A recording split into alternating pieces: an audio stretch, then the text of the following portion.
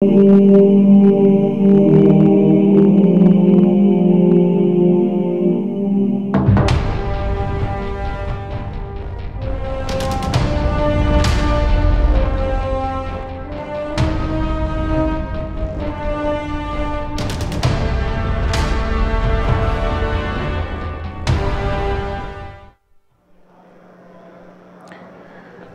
and welcome to coverage of Grand Prix Oklahoma City. I'm Marshall Sutcliffe. I'm in the booth with Jacob Van Lunen, and we are in the finals. Pierre Mondon on the left. He's playing against John Penick on the right.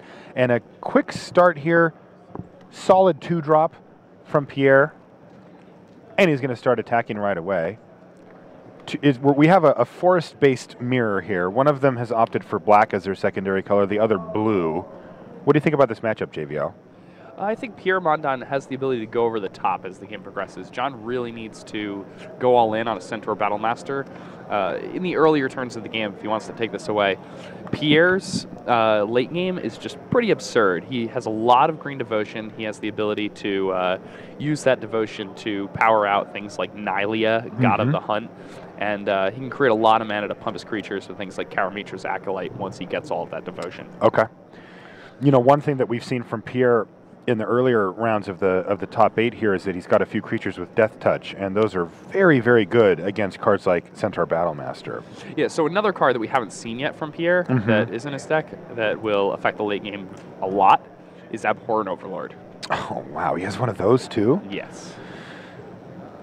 We were talking about what we thought the most powerful rares were in the set, and that was the one that came to my mind first. Maybe there's something else like Elspeth or something. Yeah, I think Elspeth is probably #1. Just give me an Abhorrent Overlord. I'll be fine. I like flying tokens. What do you want from me? All right. So Nylia's Asp here. A turn early thanks to a Voyaging Satyr. So a 4/5 into an empty board. And it looks like John is really struggling for blue mana here. And he could be... It's actually just on time because Pierre happened to miss a land drop. Oh, he did? Yes. Okay. All right. There's a Mistcutter Hydra. It's going to be a 4/4. Can't be countered, doesn't matter. Does have haste, probably doesn't matter either, since he's not going to be attacking with it. Send the turn back to Pierre, and this is going to be a big turn. If Pierre can find a way to kill that thing, maybe a sip of Hemlock. Oh, have a drink of that Mistcutter Hydra. Down it goes, drops John Penick down to 10. And then down to 5, or down to 4 rather, yeah. Yep, and now down to 4 after the attack here, so... Things are looking really awful for the early start here for John Penick. Does he have anything that he can do here? And he does have that Nemesis Immortal. Is just good enough, at least if everything stays exactly the same way it is, to not die this next turn. Hoop, and there's a land. That's exactly what Pierre needed here, right? 1, 2, 3, 4, 5, 6, 7, so that he can just safely attack with his Asp and... I mean, he can also not lose it in combat. Send in the Dryad and just get those 2 points, putting his opponent at 2. Yep. But now he gets to keep his Asp as well, right? Yeah, and then he's going to have a gigantic monster of a snake. Into what will be a top-decking John Penick. Yeah, and I mean, he'll also have 2 different lethal threats on board. That's right. He also has the option here, if he wants to try to get him down to 1, he can lose the Asp and attack with his Voyaging Satyr, but I think I like just sending in with the 2 creatures there. I don't know what he has in his hand either, though, so there could be something. Yep, there you go. I like this play. Makes the obligatory block. Activate Monstrous. Thing is huge. 8 now. 8 power. An 8/9 snake. Yep. More importantly, though, no blue mana. Not enough action here, and John Penick is going to scoop it up for game 1. Now, he's not done yet. He's got to win back-to-back games. No small feat. So, another thing we were talking about before we went off to take a break, or before we started talking during the finals, Pierre Mondon, a former roommate of Magic card designer Sam Stoddard. Yeah, I read that. I read that that Sam had posted that. He's Sam's a developer in R&D now. And you said that Pierre has been playing for quite a while now. Yeah, I was from actually your chat with him. you know, I was looking around on social media, and he's apparently like a pretty big part of you know, like the game's history as far as you know terms go. Things like calling a mistake a punt. Mm-hmm. That apparently comes from Pierre Mondon. Dude, I use that. Yeah, we all use that all the time. Like my family member, my girlfriend uses that now. Mm-hmm. And I actually have a funny story I about think, that. Yeah, like everybody I know uses that because I say it so Yeah, much. and so I got her to say it, and it's so self-explanatory. If he really is the originator, the guy's a genius. He's a language genius because my girlfriend actually thought that everybody said that. And I said, no. And so she went to her work, and she asked like 3 different people, if I told you this, they're like, you mean football? And she's just like, no way. Like, it was that clear to her what it meant that she just thought that that's what people said. Interesting. He's a wordsmith. He is. Take a quick look here. Magic the Gathering Pro Tour Theros. It's 1 week away. It's actually less than that. It's starting on Friday. Somehow I am in Oklahoma City right now and must be, and this goes for you too, by the way, Jake. We must be in Dublin ready to go on Friday morning. Standard Theros draft, October 11th through 13th. Please do come join us. You can hashtag PTTHS. No, not you.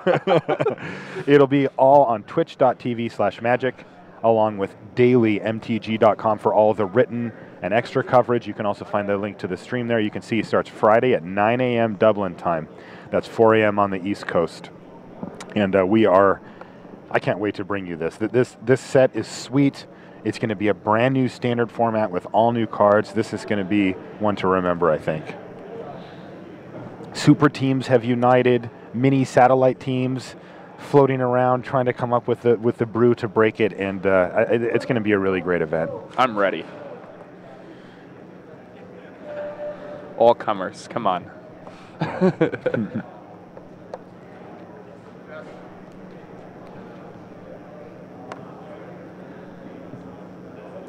There, we get a good shot of John Penick, the doctor.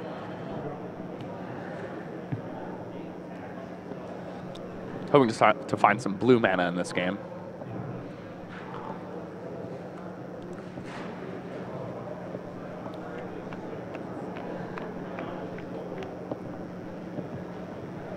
All right, here we go. Opening 7. John back up against the wall here. If he loses this game, he's out. Pierre is our champion. He needs to equalize to have a shot here. Pierre's taking a look at his 7 now. That indicates to me that John is kept. Both players have kept. All right, so we won't have a mulligan fest here. That's nice to see. One card per turn, please. Well, he caught it. Yeah. It's a wise thing to do to put the card down before you draw it, just in case two one of the stick main together. reasons you do it. Yeah, and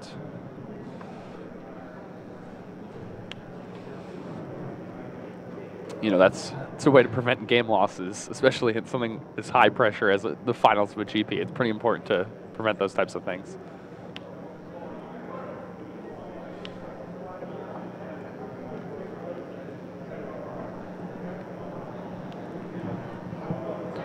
All right, so Nessian Courser versus, well, another 3-3. This one's a little bit slower. Yeah, I mean, it gives him a little bit of a bonus. Just going to jump him up to 22 here. Disciple of Nylea.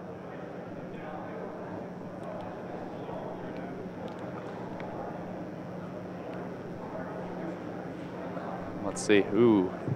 So Pierre does have the God in hand, but probably going to wait a little bit until he gets more devotion. Yeah, it doesn't really do a ton here necessarily. Also, the God's going to be angry because the Disciple's on the other side. Rebellious Disciple.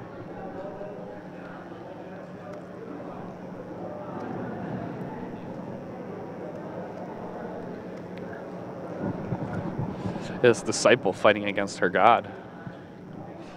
It's pretty intense. It's not advisable. Yeah. Now he's actually going to offer the trade here, though. This is interesting. And he gets away with it. Expect John to take the trade. Yeah, and he was correct. He was. What a wise young man. All right, well, there's Nylea, God of the Hunt, and John's going to take a chance to review it just to make sure that he has all the details right. These gods are pretty unique cards. They haven't printed cards like this before. They statically affect the board, they can become creatures, and they have activated abilities. So there's a lot going on with those. You get a look at Nylea there. a 6/6 if she manages to come visit her worshippers. And right now, Pierre's 3 green mana symbols away from making that happen. So he's quite a bit off from that currently. And there's Plan A for John Penick. This is a lot of what his deck is based around. Is this Centaur Battlemaster? Yeah, he really wants to get the Centaur Battlemaster active. That's probably the best thing his deck does.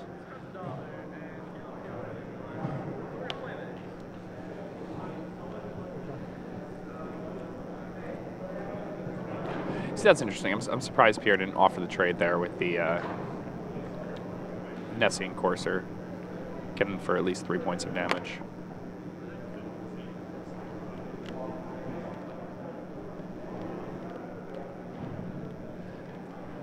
Then again, yeah, I think he wants to try to make Nylea a thing here. Is that the plan? See, I'm not sure. I think he was thinking that he might be able to double block. Okay. And it actually looks like that's a pretty good plan here. Well, right now it's the Voyage's End is going to blow him out, but yes, I mean he can't really.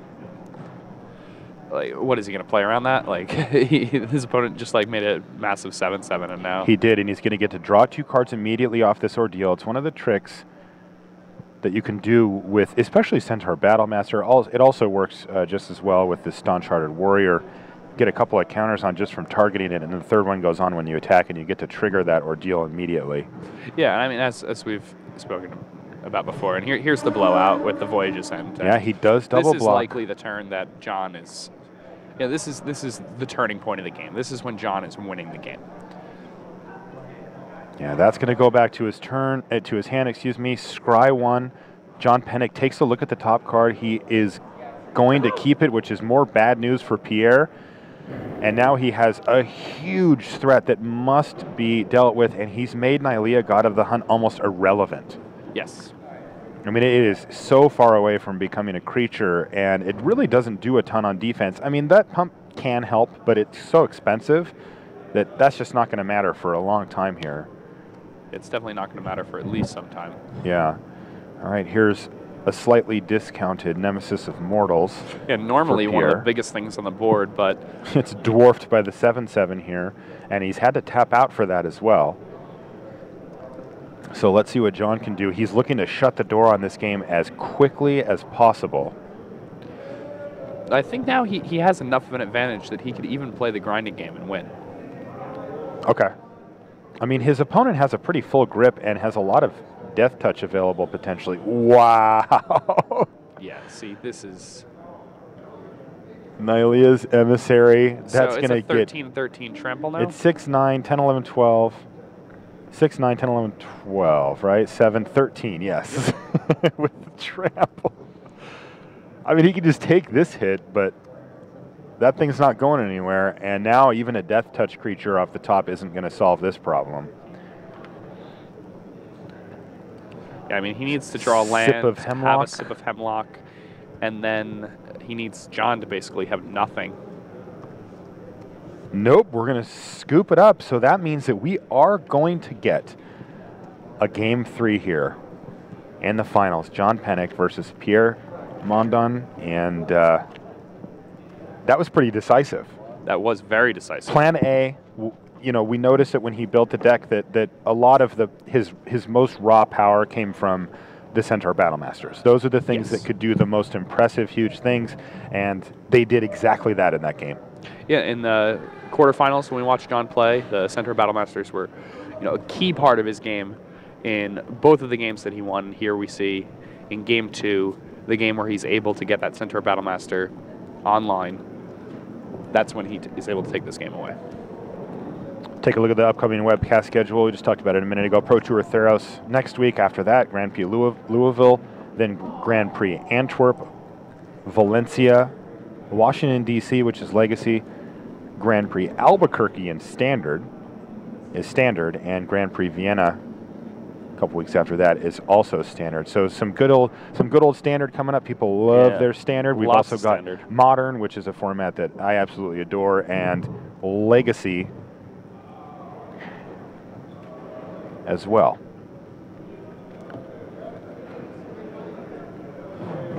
both players trying to decide the correct sideboard iteration for this match here.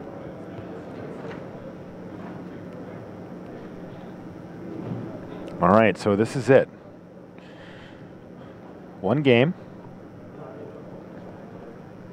The winners are champion. The loser has to decide if he wants his friends to congratulate him or to console him.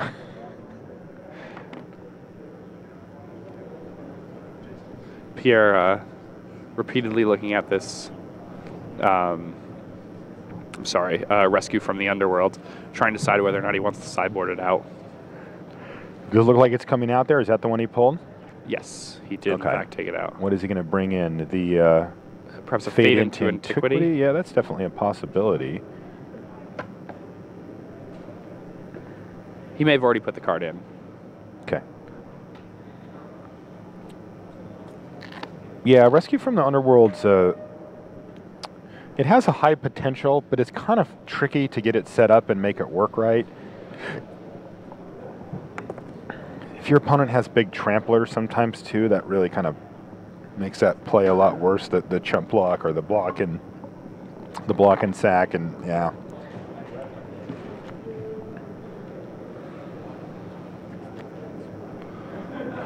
Through here.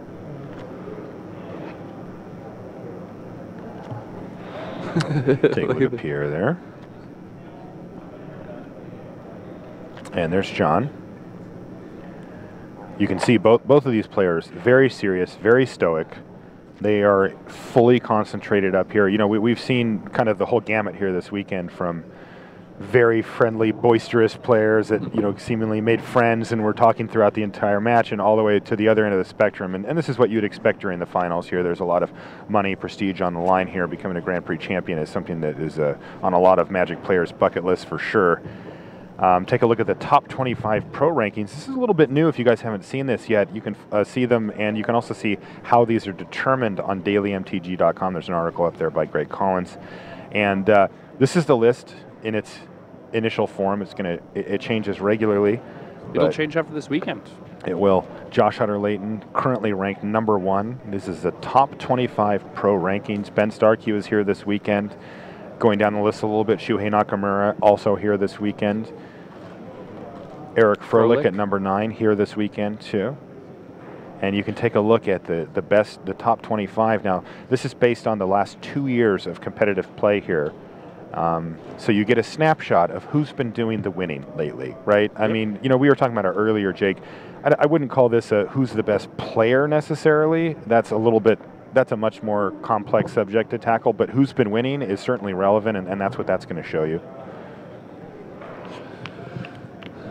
And it's nice to have a list like that. It's nice to be able to think to yourself, okay, well, like, who's the best, like, right now? And I know that it's not necessarily the best, but if you really had to, you know, answer a subjective question like that, that would be just about the best way to do it. Yeah. And I would, if I was Josh Hutter-Layton, I would definitely refer to it as a fact. You know, oh, of course. I would say, well, I clearly am the best Magic player in the world. I have this list, which proves it. I would also remind my friends of it constantly.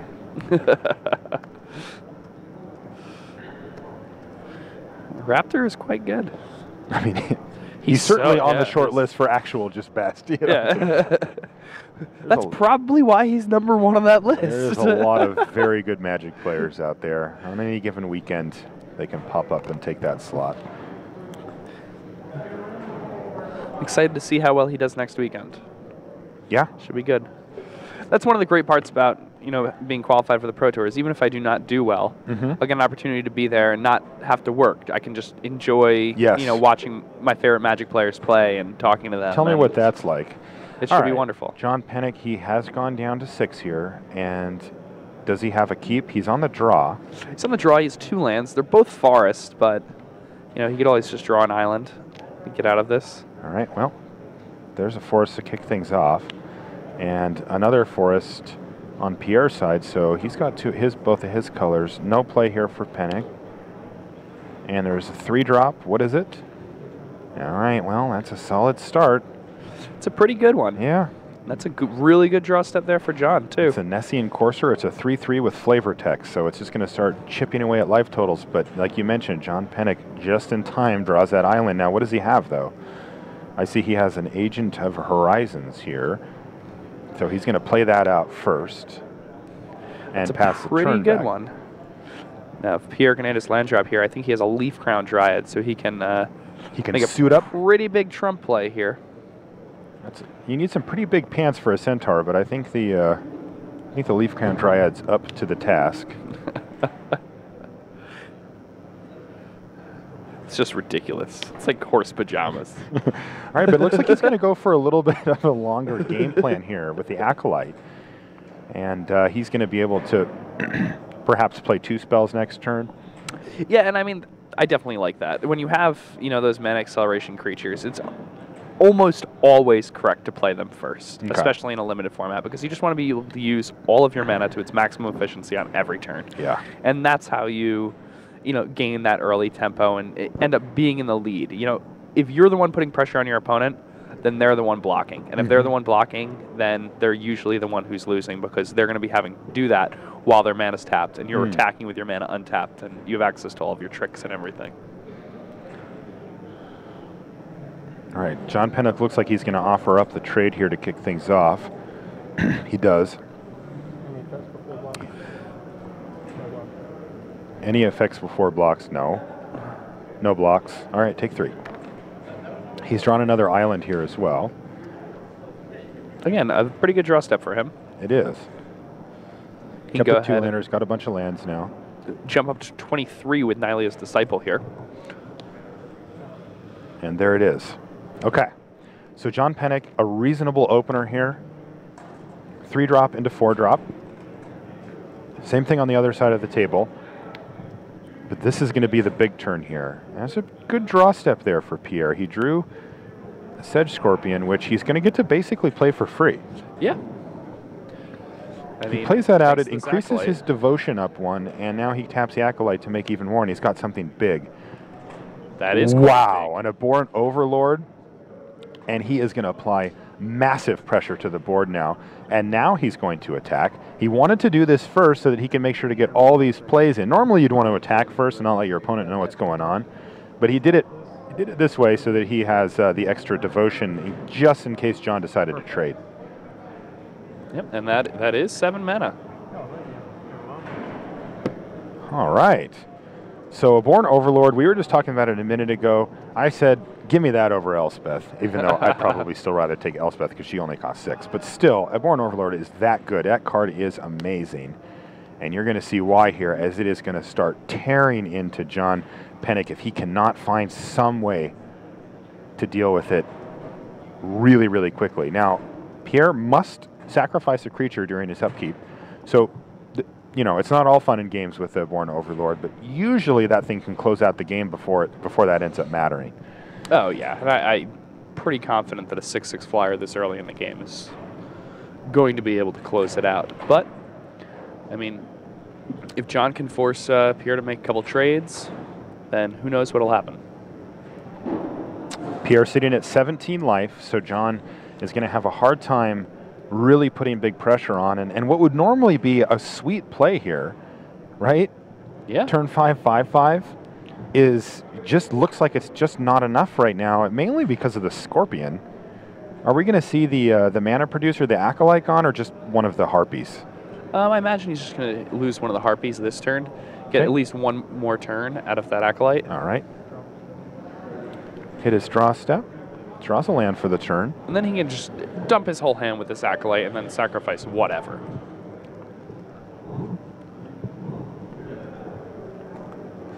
This Abhorrent Overlord going to come in for 7 damage along with coming in with the Harpy. And that Sedge Scorpion's a pretty big deal here. One of the ways that John can get back into this is if Pierre doesn't find a way to keep developing his board with creatures, and John can use a bounce spell or 2 to make him actually sack the Abhorrent Overlord, or at least start sacking really relevant things. But that means that Pierre's going to have to kind of not play creatures for a while. That's a tall order here. I mean, he is just a lot of creatures. Yes. It comes down to it. Is that the Leaf Crown Dryad hitting up the Harpy here? It is. Okay. I don't think that changes the clock significantly, does it? 6, 7, 8, 9, 18, 27. And 5 mana. 3 All mana. right, there's a Satyr Piper. Yep. And there's 9 damage hitting you, John Penick. Drop you down to 14. Again, Sedge Scorpion doing work here.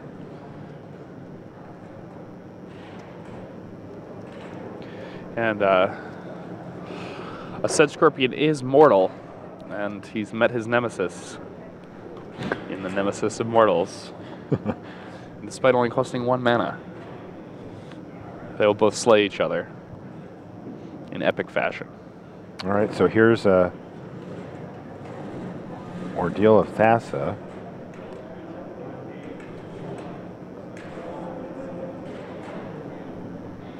And John just has to be miserable here, but here he goes. Attack with both. That is 9 damage, but as you mentioned, the Sedge Scorpion is going to jump in front. All right, so those go down. You take 4 damage. Leaf Crown Dryad, though, providing some nice insurance to make sure that that Abhorrent Overlord stays on the battlefield and keeps on attacking. Yep. I think that's another Agent of Horizons here for John Penick. All right. He's doing everything he can, but he's way behind thanks to that bomb rare cast it 2 turns early by Pierre Piper Mondon. to go away.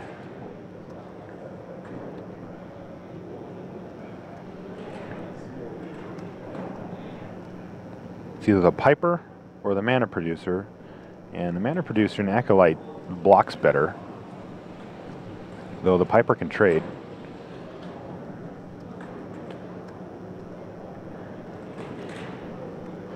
Pierre's at 13. He's deep in the tank on this decision. He's got to be careful.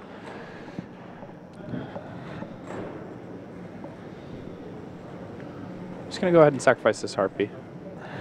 Okay. Take out the Harpy. That's going to drop down the Leaf Crown Dryad. He draws his card for the turn. He's top decking. He's got 1 card in hand. Mm-hmm. He's Penick also with 1 card in hand. Mm-hmm.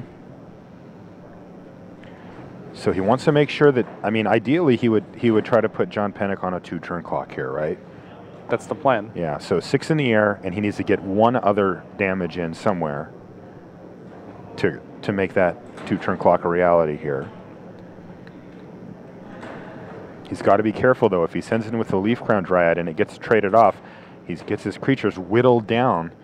And, you know, if he gets down to too few, he might have to end up sacking that Abhorrent Overlord. And I mean, one that's way one of the around ways this he can is lose. that he can make John block the Acolyte and then attack with all of his guys. Using the Satyr Piper?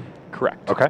And then by doing so, he doesn't lose any of his guys. All right, he's just going to ship the team. I mean, I think he feels like he's just not under that much. He doesn't feel like he can lose next turn, at least not in combat, even though he will be getting hit for 8. But 8 and 13, there's a big gap there that's pretty tough to fill. Yeah. So he feels comfortable just bashing with the squad here. And yeah, this makes good sense here. John Penick checks his hand. He knows he's up against it, but he knows he's not gone yet.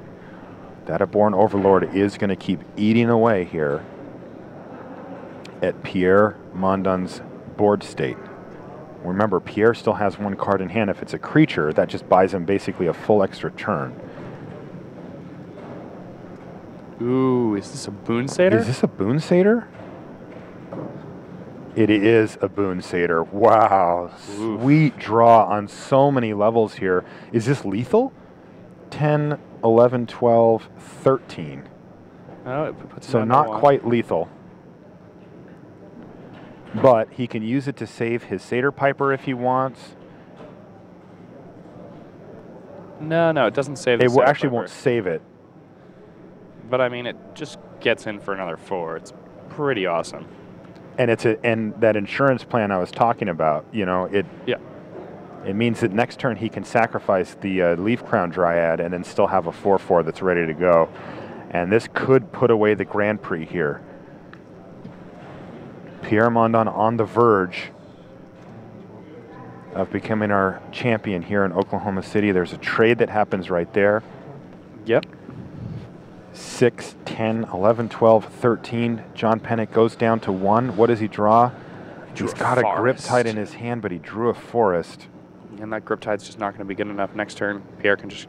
Oh, no. Pierre can't just crack with everybody because he's going to have to sacrifice a guy during his upkeep. Yeah.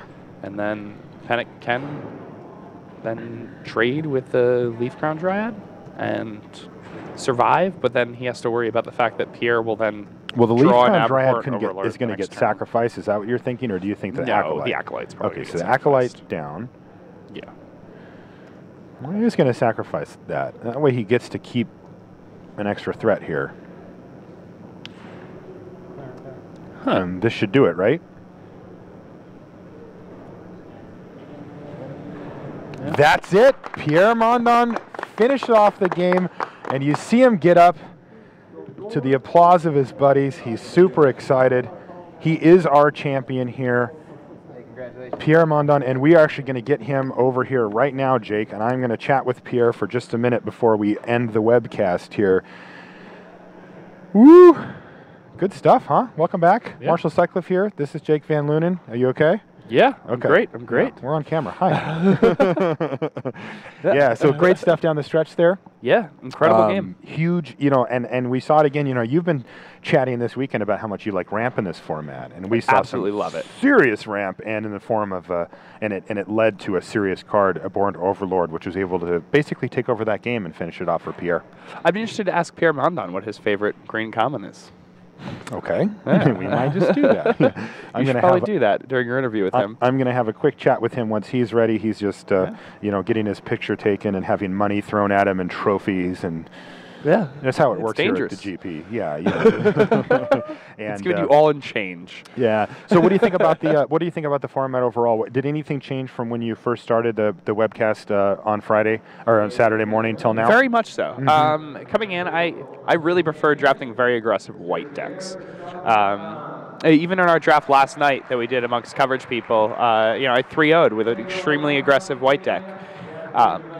But after having the opportunity to get to talk to people like Ben Stark and having the opportunity to watch some of these great players draft, I have a lot more respect for the mid-range strategies. And, watching these games play out, I've been trying to envision myself playing one of the aggressive decks that I would have drafted against one of those decks. And it's just, Yeah. it seems very All right, difficult. We're going to bring Pierre in right here. Let me get the mic for you here, and then you can get up. Go ahead. Hey, congratulations. Congrats, man. All right, have a seat here.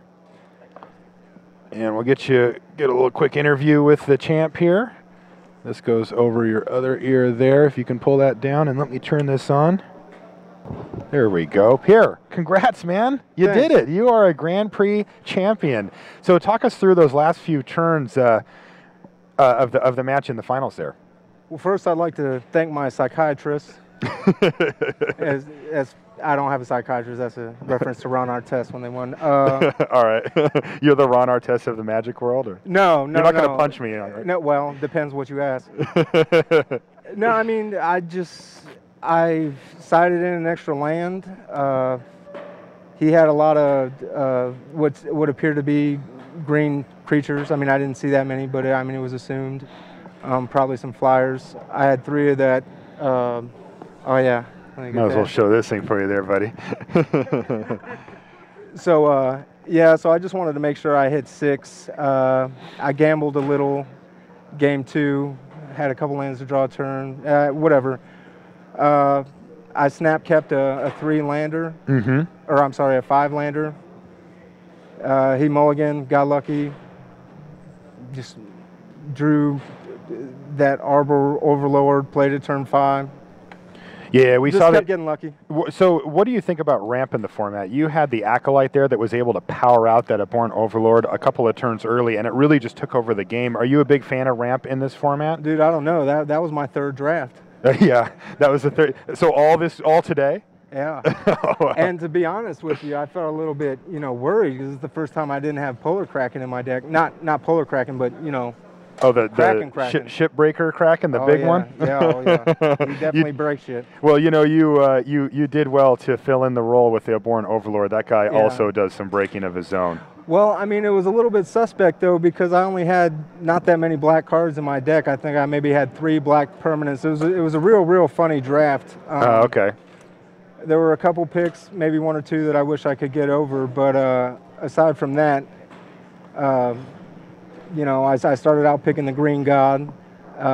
From there, it was just a free-for-all, a little bit of a debacle. I didn't recognize many people in there. The guy that, John, that I just played, I played him in today, but other than that, I didn't really recognize anybody. Okay. Before I let you go, what was the best card for you over the course of the weekend? First thing that comes to mind. Well, the first and only thing that comes to mind is the Kraken. Mm-hmm. I had him in my sealed deck along with some other rares. I had 2 of them in my first draft today, so thanks whoever made those packs. Wow. So you had 3 until this last draft, and then you managed to make do without it. No, I have 4. There was 3 drafts today, dude.